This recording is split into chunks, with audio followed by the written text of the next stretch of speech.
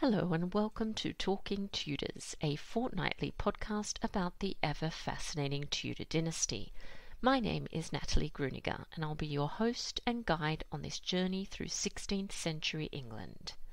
Are you ready to step through the veil of time into the dazzling and dangerous world of the Tudor court? Without further ado, it's time to talk Tudors.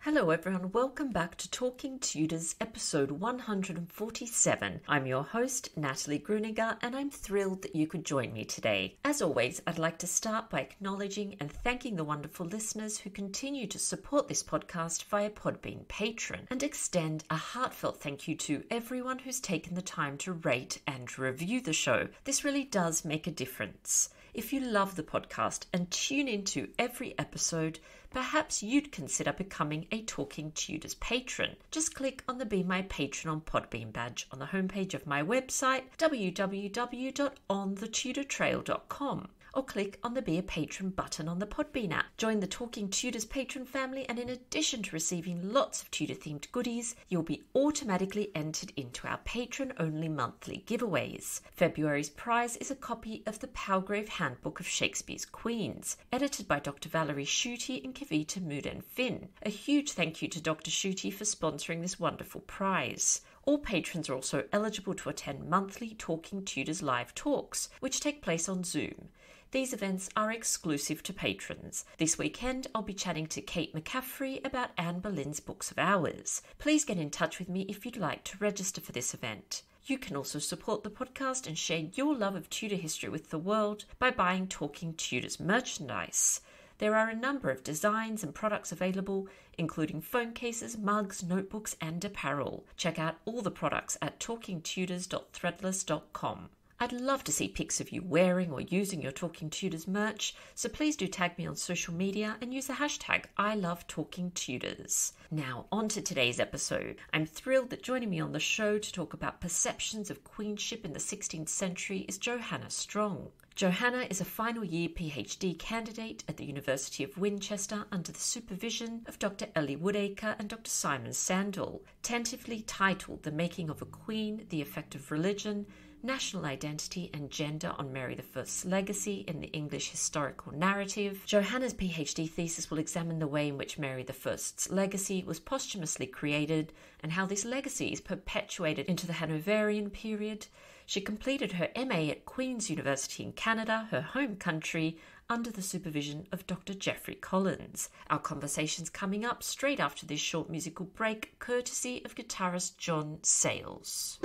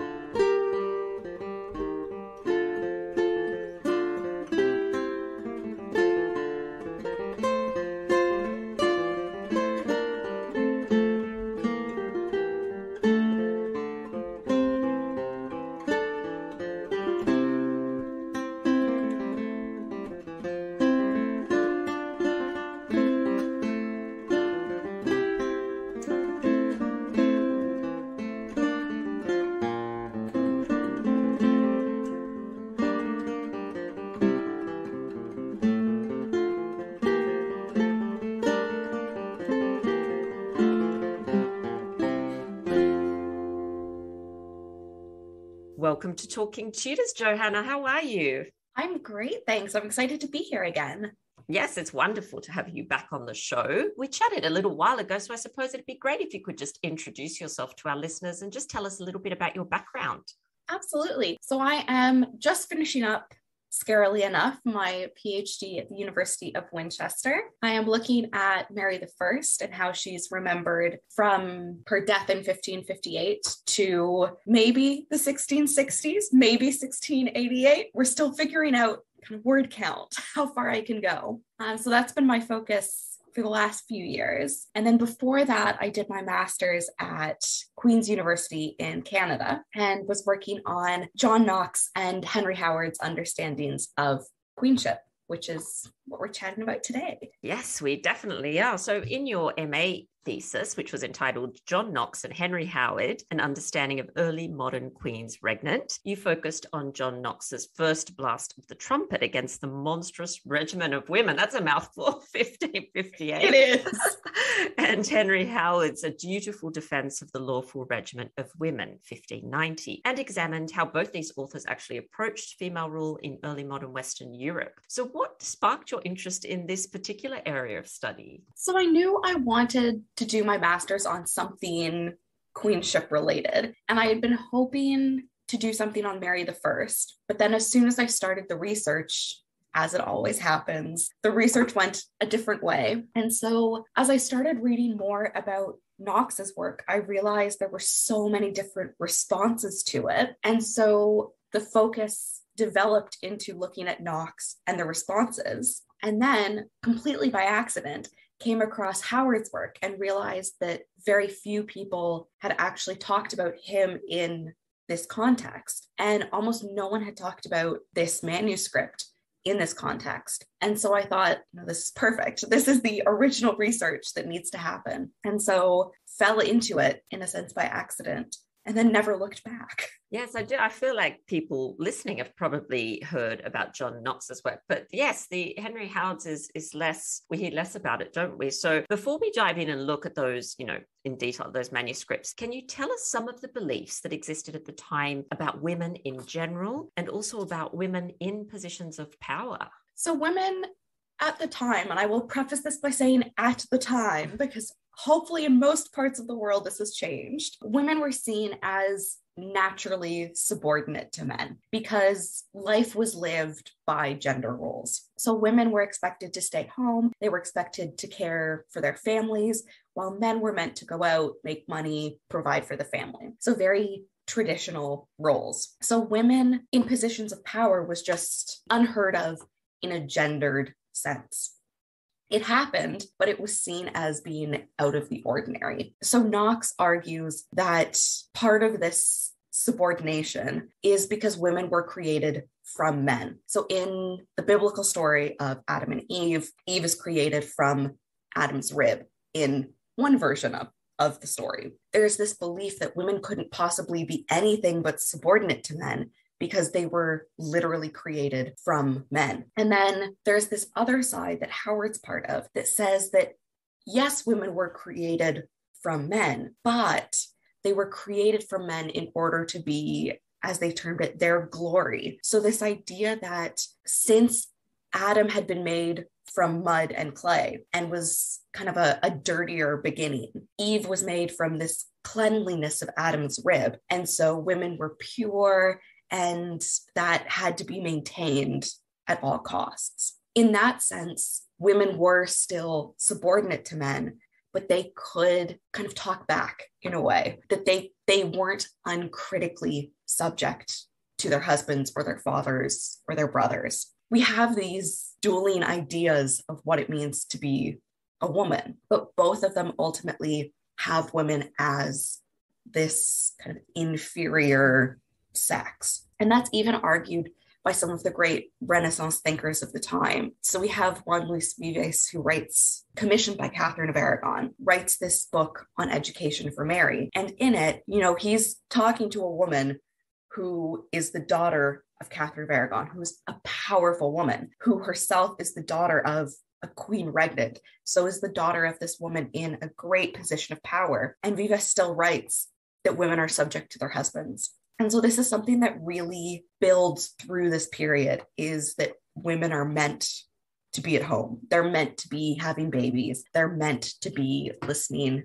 to their father until they get married, and then they listen to their husband. And so this is kind of a very constricted role for women. And I think one of the big thinkers who does talk about women in positions of power kind of before Knox and Howard is Thomas More. And he had written about female rule in the abstract. So he's obviously living in Henry VIII's lifetime when there's a king. And so he writes and says, women should be able to do this. Why not? There should be, equal in ability to men. But he's writing this at a time when the idea of a queen regnant for England is so far in the future. When push comes to shove, we don't know what he would have thought in 1553. It's this really complicated idea of gender and sex and female identity that begins to create these ideas that surround Lady Jane Grey and Mary and Elizabeth. Yeah, it's so interesting, isn't it? Because it's such an ingrained thing that obviously we can't look at this time period without taking that into consideration and how that worked at the time. It's really interesting. And when you were saying about the rib and the idea of women being pure and needing to maintain that, it's so obvious why a woman's reputation was, of course, so important and crucial, especially for our queens and queen's consort as well. Absolutely. It's this idea that, in the Victorian age, we have it as this angel in the home that, they need to be kept separate and be kept kind of holy. And you think, women at the time are still going out. They're still doing things. Women are still running businesses. Women are still acting as their own people, but somehow that hasn't kind of filtered up to the main thought of the era. Yes, and interesting how you're saying obviously they're seen as inferior and, inferior in every way, really, intellectually, spiritually, morally. There was a lot up against them, wasn't there? Absolutely. It's one of those times where I would love to go back and see what life was like, but I also think I would not want to go as a woman and as a non-royal woman. That just... that does not seem like a good time. That would be extremely challenging. You're absolutely right. Now, we mentioned those two texts earlier, so let's talk about them a little bit more. Perhaps there are some people listening that haven't heard of them. So could you tell us a little bit about what they are, what they're about, and what did the authors hope would kind of come out of this? Yeah, so John Knox's work is, as we've said, the first blast of the trumpet against the monstrous regiment of women, which is pretty self-explanatory. If you're hoping for nuance in that, there is not much. He is very, very anti-female power. He's very much against female rule. And so what really colors that is he has been writing this work during Mary's reign. And so he has left Scotland and England, and he is on the continent. So he's writing this from an outside view. And when he looks at, the British Isles, he sees Marie de Guise acting as regent in Scotland, who is Catholic.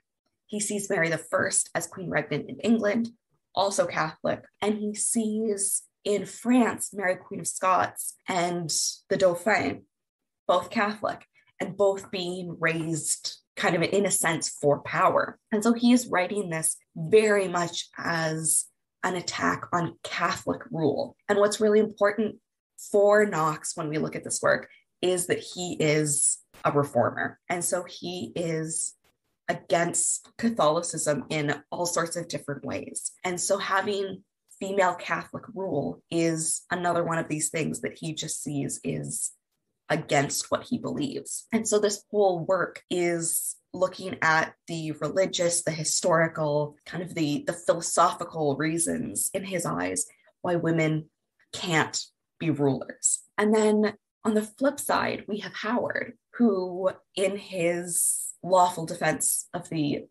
dutiful defense of the lawful regiment of women. There's so many long titles. He is a Catholic aristocrat, and he is writing during the reign of Elizabeth I. And so what particularly is intriguing is we have this Catholic aristocrat who is unafraid to say that he is, Catholic during this Protestant reign. And he writes really favorably about Elizabeth. And throughout the work, he responds to Knox and to other reformers who have written against female rule. And he basically argues that, what's wrong with having a woman in power? Presumably, if they're raised in the same way as men, if they're educated the same, if they understand this role, why can't they be in power? I think part of what he's hoping to achieve in a very different way from Knox is he's hoping to save his own skin. So Knox writes as someone who adamantly wants to take down Catholic female monarchy and then accidentally leaves it too long and publishes it as Elizabeth is coming to the throne. But Howard has this entire family history of treason. He is not starting from a good spot. He already has kind of 3 strikes against him. He's living on borrowed time. And so he's writing this as a desperate attempt to keep Elizabeth kind of on his side and to keep him on Elizabeth's good side. So he writes this from essentially house arrest. He writes this from a very tenuous spot. And so this is kind of a plea to have mercy on him, let him go. He's not a threat. Catholics aren't a threat. And so that's how he comes at this work. That's really interesting. And in terms of, we've talked about this a little bit, but can you tell us a little bit more about how Knox and Howard understood precedents of female rule? Yes. So I guess I'll start with Knox because he's chronologically first, but then end with Howard because it's kind of a happier note. So there are 3 different parts to their understandings of female rule. And so the first is this religious aspect. So what's interesting when Henry VIII, Edward VI, and Elizabeth I are on the throne is that the head of the church is also the head of state. When we have Mary on the throne, she separates those. And so it's really important to understand that context that Knox is writing when Protestant female rule is the head of the church. And so in this religious aspect, Knox particularly argues against female rule because of this combined role. And he looks to the Bible, 2 verses in the book of Timothy, which say that women aren't allowed to speak or teach in the congregation. He's looking at the church in England and going, a woman can't be the head of that because the Bible says, if they can't speak in a parish church, in a congregation,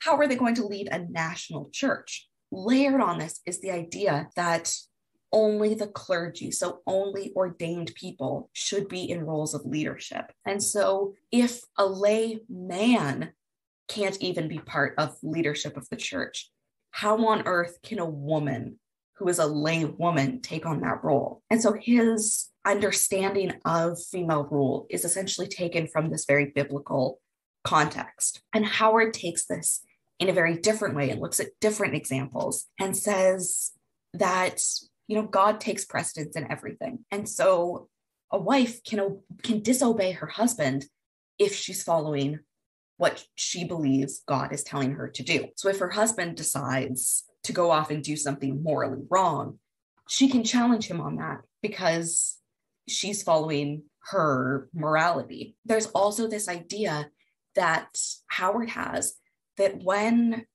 in Genesis, God gives dominion to what's often just seen as to Adam, Howard says, hold on a second, that verb is in the plural. God is giving it to them. And so says, Adam's not the only one who's being given this kind of, in a sense, political role.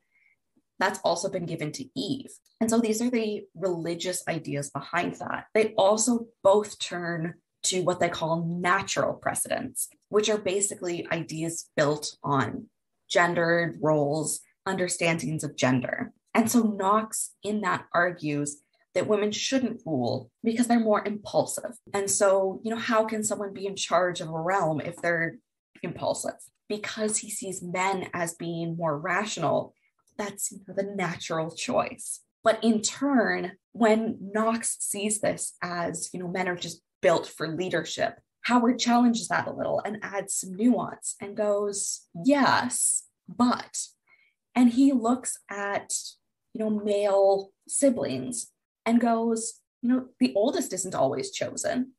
And presumably the oldest would be the one with most experience, would be the one, who's literally born to the role. And so he looks at biblical examples where younger siblings are called to leadership. So we think of the moment when Cain murders Abel because Abel was chosen. Abel is the younger child. And so Howard really focuses on this idea that, just because you might not be born to the role or you might not have the perfect qualifications, you can still have power and you can still really hold that political role. And I think one of the best parts of Howard's work is he looks at bees and ants, as in the animals, and goes, they're tiny, but they have highly structured organizations within each of their groups. And so, if bees and ants can be tiny and have, highly evolved societies, why can't women? And he goes, basically, if they can organize themselves, if they're tiny and can do this, clearly physical stature is not important. And he goes, basically, that if they can do this, the human equivalent would be women doing this, which I just think is a fantastic parallel. I wonder what Elizabeth thought of that when she read that. Right. There's also, I think what's really intriguing with that as well is there's this idea in the early modern world, they're beginning to look at bees as being ruled by a queen. And so we have this understanding that's starting to emerge that, in the natural world, the females seem to be in charge of a lot. And so if they can do that, why can't people? And I think that just leaves kind of the last little part, which is experience. So both Knox and Howard look at precedents of female rule by looking at previous examples and looking at how women have previously held leadership roles. And I think what's particularly interesting in this is that whereas Knox looks on a very broad level, Howard goes deeper and goes, we should look at this as individuals. He looks at it as kind of this individual basis that particular women could be rulers. And he doesn't dismiss women simply because they're women. He doesn't dismiss them simply because of these gendered roles. He goes, hang on, maybe they don't have the terms at the time, but maybe the equivalent of a working class woman shouldn't have power. But why can't a royal woman have power? And so it's this idea that somehow class negates gender and sex. Everything in Knox and Howard's works are deeply influenced by these religious, natural, and then the experience that they see women having. So I guess that's a long answer to these are the precedents. Yeah, no, that was really good. And I was just thinking, out of curiosity, you mentioned that John Knox was obviously writing during Mary's reign, the text that we talked about earlier, and that it was more a sort of attack on Catholic female rulers. Did he specifically write anything about Elizabeth? Yeah, so he really singles out what he calls the mischievous Marys, which I love as a term. That's a good title, isn't it? The mischievous Mary. Right? He's really singling out Marie de Guise, Mary Queen of Scots, and Mary I. But what happens is he has this unfortunate publication moment when everything gets delayed just enough that it goes to print too late. And he's written this against Catholic monarchy, but doesn't think he has to specify that because it'll be printed and they'll all still be queens. But it goes to print and Elizabeth comes to the throne, and that happens about within 6 months of each other. And so all of a sudden, Knox is probably sitting there going, I should have specified, I should have said something, now what? And so he doesn't explicitly attack Elizabeth, but I think what's really telling is he doesn't apologize for it either. So once Mary I in England has died, he decides to come back, and he asks Elizabeth I for safe passage through England. And I guess that's a little risky because he, as I say, has not apologized to her for essentially writing that women don't have a right to the throne. And she takes this very personally. And she says, no, you can't come through England to get to Scotland. Find a different way. Despite the fact that he hasn't singled her out, she sees it very much as an attack on her as a queen, which I think is interesting because there is this disconnect between what Knox meant and how he was read, which is always an issue in historical sources. But I think that's just the perfect moment where he never calls out Elizabeth specifically, but she takes it as, a personal political affront, which is fair enough given Knox's wording. Yeah, and in regards to Howard, do you think he was genuine in his beliefs, or do you think it was quite heavily motivated by wanting Elizabeth's forgiveness? I think it's a bit of both. I think there is a massive argument to be made that a lot of it is he doesn't want to get executed.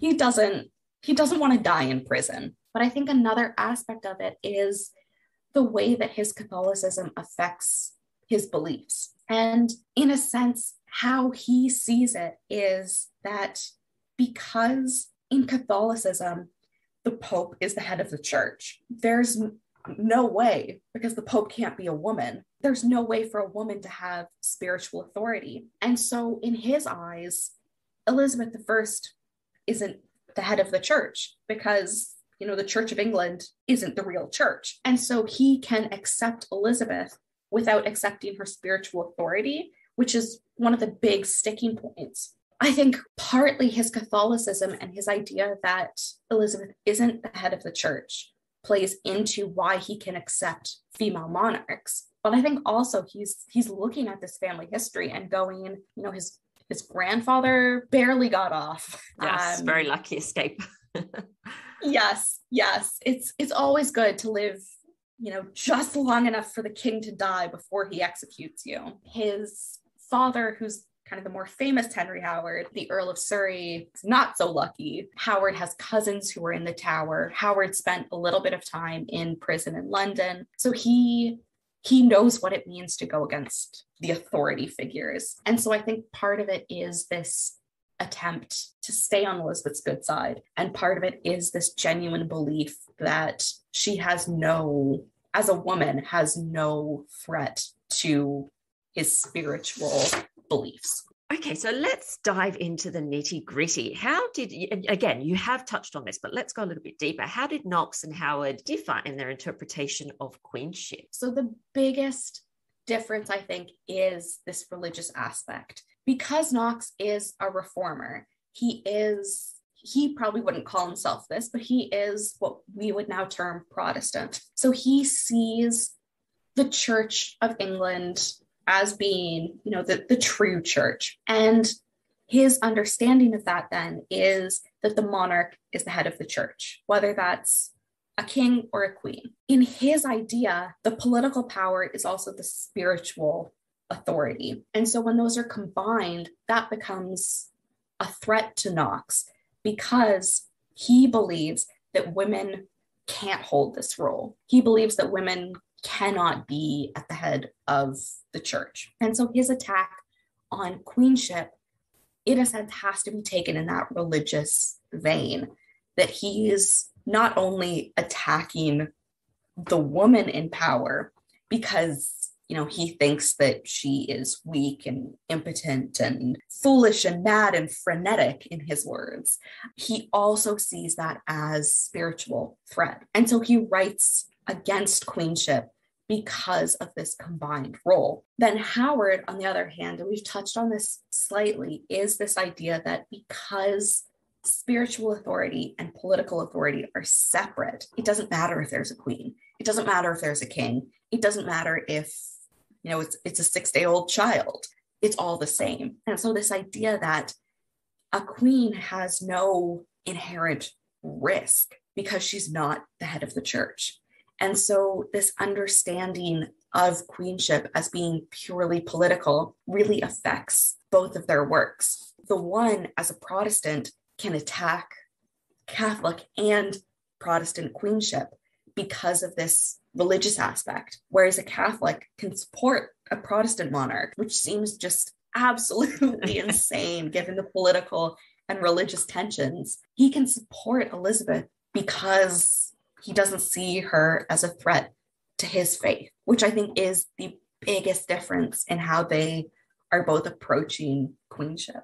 On the surface, it sounds a little bit odd, but then it makes perfect sense, doesn't it? That he just is not feeling as threatened as Knox was feeling about the Queen. So interesting. And was their work, I'm just wondering, was their work widely published? Was it popular? Was it widely read? Do we have any information about that? What's really interesting in comparing these sources is that Knox's was printed. It was a printed work. It was designed to be distributed.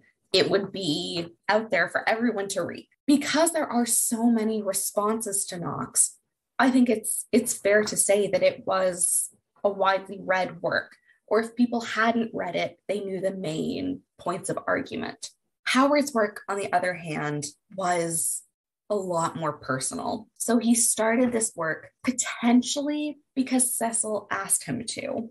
We don't know for sure, but it's potentially because there's this attempt, not only on Howard's part to clear his name, but there's also this attempt to show that Catholics can be loyal to a Protestant queen. And so he writes this as a very personal work and writes this and presents it as a gift to Elizabeth in 1590. We don't know if she actually read it. We don't know if she ever saw it, but he kind of presented it to the court for her. What's particularly interesting in that is that each copy that Howard makes of his work is dedicated to a specific person. So whereas Knox's work is, printed by rote, Howard is what's called kind of in academia a scribal publication. So it's written for a very select audience. And so regardless of the fact that there are only a handful of copies,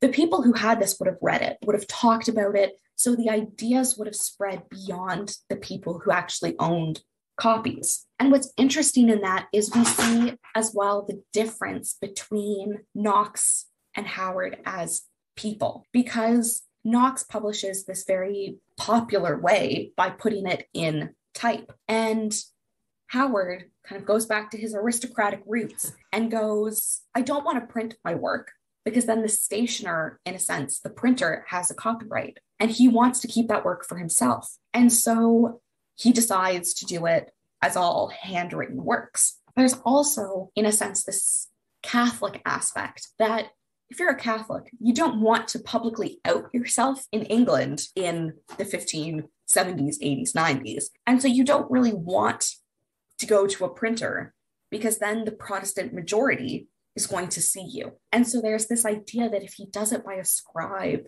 it's more personal, but it also kind of contains him and contains him from this Protestant majority who probably won't like him. Howard probably does this to limit the distribution and the exposure. But as I say, each copy has a different front page that has a different beautifully illustrated coat of arms for the person he's presenting it to. Kind of every single copy, we know exactly who it went to.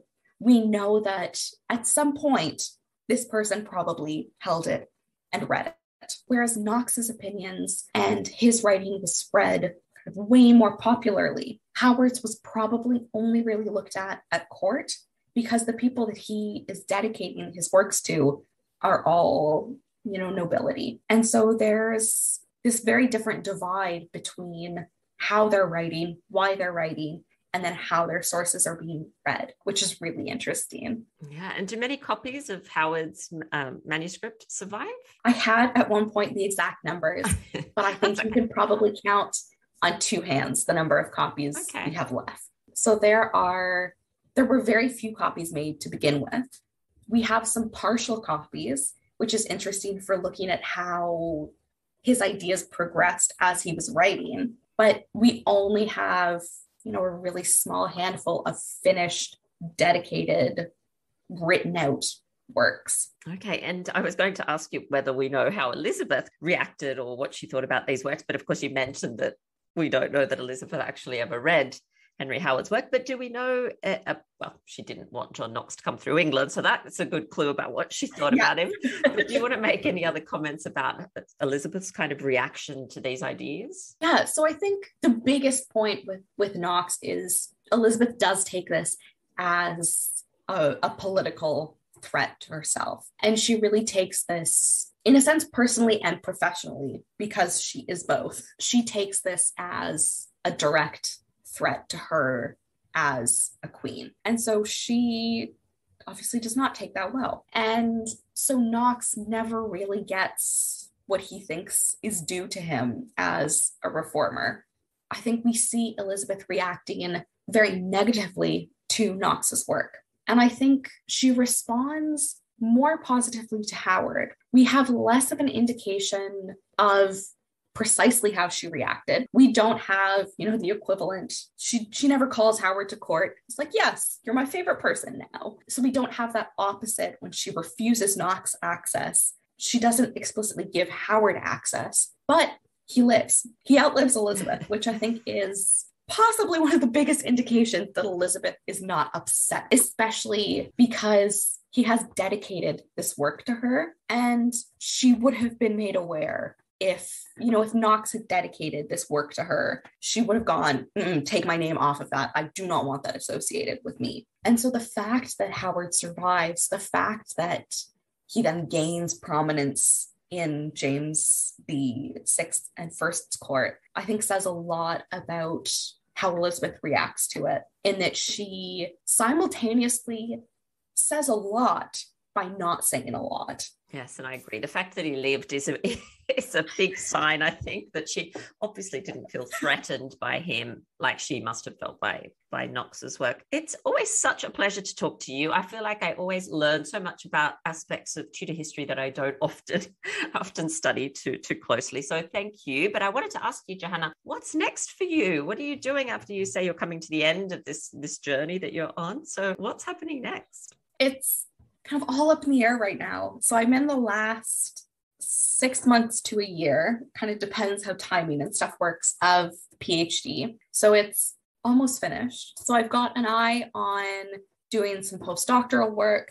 I have an eye on potentially going into lecturing, whatever jobs are out there. So kind of those are the two next avenues. But I am really looking at publishing my master's work. And so looking at how to do that and how to make this, more widely available for, the Tudor community and for historians, because I think it is something that has been overlooked. So I guess next step is hopefully being gainfully employed and then getting my name hopefully on the front of some books. Well, I hope so, and I look forward to that. So keep us updated on the journey. And just before I let you go, a last thing, a Tudor takeaway for our listeners. So something for them to go off and explore after the episode. Yes. So I have it was very exciting in hindsight. It was not exciting when I found this out at the time, that I had done my entire master's on a copy of Howard's work that was in the British Library. And being in Canada, I could not really justify an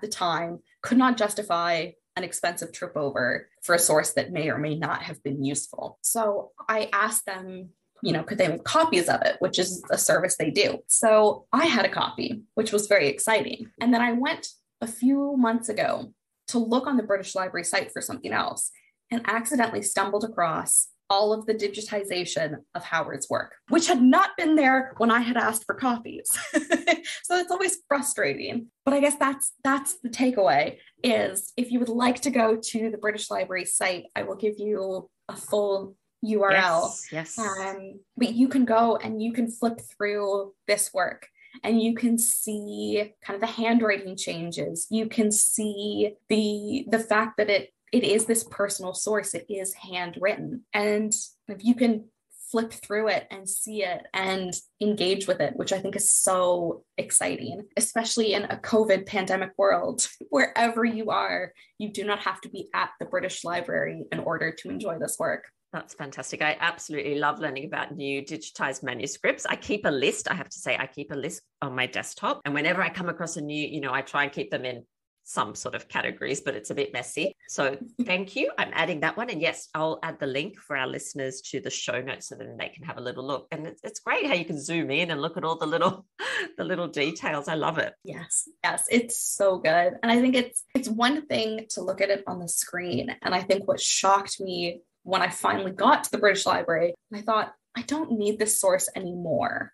because I'm working on something new, but I want to get it out because I've never seen it in person. And so it's always amazing to see how, the laptop screen changes the work, and how when you hold it, it just has this different feel, which is so exciting. But yeah, it's amazing to have all of the digital sources. I love it. So great. I know, me too. Well, thank you again. Thank you so much for taking the time to talk Tudors with us. My pleasure. Thank you for having me.